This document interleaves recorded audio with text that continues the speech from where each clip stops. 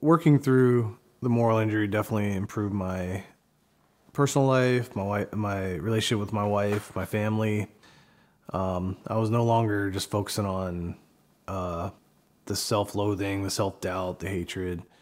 It was it almost allowed it allowed me to kind of do more things and feel like I deserve life again, that I deserve good things. Because for so long I walked around thinking that all I deserve is worse in life, or if something bad would happen, of course I deserve it, you know. And through time, I started feeling more and more like when somebody invites me to something, they actually want to hang out with me, that I deserve to be there, and I might actually do some of those things. So I was less isolated, got out and started fishing and hunting more again, hanging out with other people, and just, realizing that I don't have to, I don't deserve the worst in life as much as I think I do.